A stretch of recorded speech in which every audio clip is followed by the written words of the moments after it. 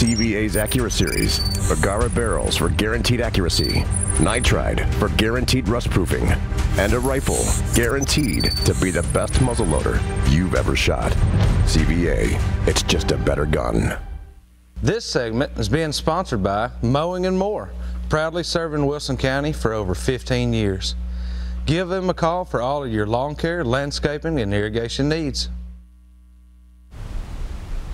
All right, welcome back, everyone. This week's Recipe of the Week is being brought to you by Courtney's Restaurant and Catering in beautiful Mount Juliet, the city between the lakes, right there at 4066B North Mount Juliet Road.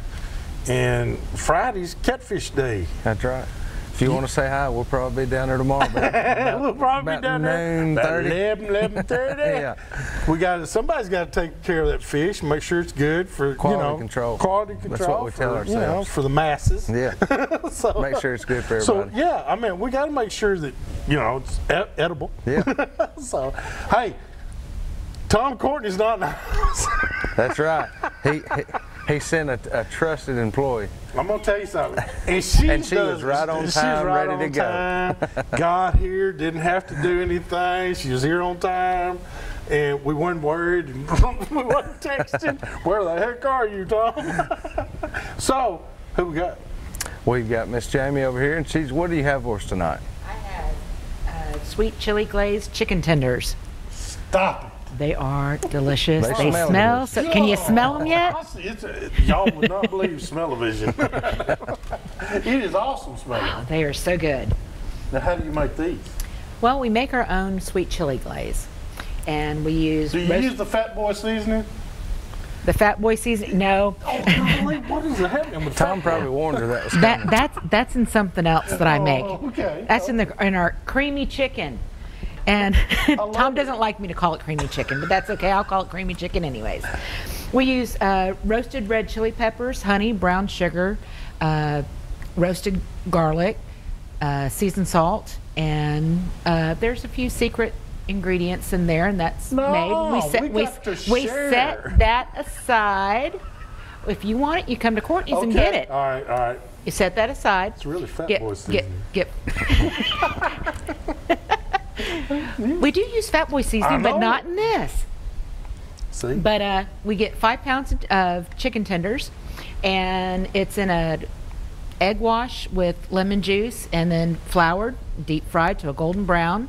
Then you take that out, you dry it off, and get any excess oil off of it, and then toss it in your salad bowl with the sweet chili glaze, and it's delicious just like that. You don't need any dipping sauce, but if you like, we recommend ranch, but you don't even need it. It's perfect just like that. Now, on chicken tenders, oil has to be what, 375, 400 degrees, somewhere around there? 350. 325, 350. Okay, and how long does it take to cook one? 4 minutes. That's not long. That ain't too long to wait. That's not long. That bad. It's not long at all. So I can have a 4-minute supper. Yeah, as long as you don't put that whole 400 degrees like you're talking about, then you have a yeah, because then you'll have it nice and cooked on the outside and raw in the center. Yeah, you don't want it like that. You want it about 325. About 325. That's a good. See, not enough people know that you're supposed to use, that kind of temperature. Yeah. Because if you turn the temperature up too high, you're going to get it dark on the outside and it'll still be raw in the middle. You're going to sear that sucker. It's not very good. Yeah, it's no good. We have to be careful with our fish fries, the same reason. As a Boy Scout, did you take Boy Scouts? Oh, did you go to Boy Scouts? Kelly, did you go to Boy Scouts? I know you had to go to Boy Scouts, Kelly. They kicked me out. They kicked you out. Hey, let me tell you something. We went to Boy Scouts when I was little, and one of the things we had to do was cook chicken outdoors. And Billy Martin was my partner, and he cooked, and I got everything ready, got the fire ready, so his job was to cook. He cooked and said, "Here, it's done." I bit into it and blood went out both sides. I said, "I don't think it's done." You didn't get that patch. I didn't get that patch. Neither did Billy either. You didn't have your thermometer with you, did you? No, we had to come back the next year and retake it. But hey, we want to thank Courtney's Restaurant and Catering out there in Mount Juliet for the fine recipe, and boy, does this smell good. It isn't going to make it long after this.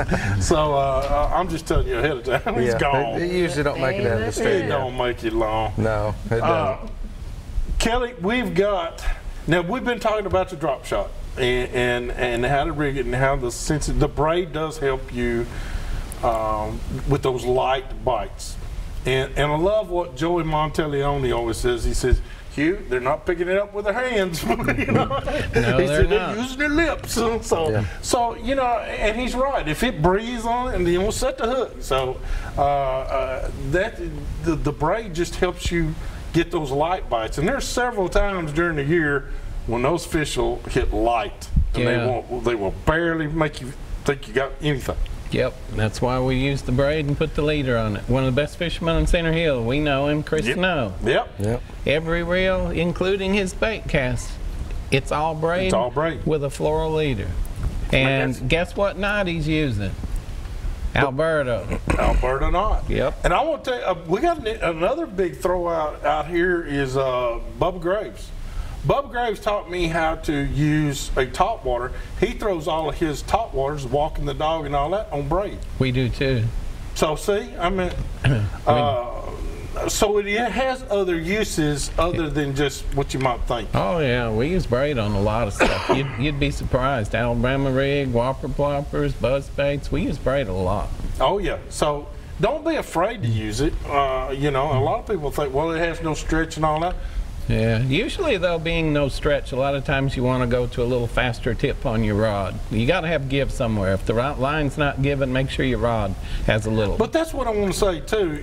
Even if you use a stronger line, sometimes a softer tip or a fast tip or whatever will help you. Kind of even it out. It kind of evens out. So yep. It's all a combination of line, hook, rod, reel. Yep. Presentation being the key element to make them strike, but after that strike, everything else comes into play.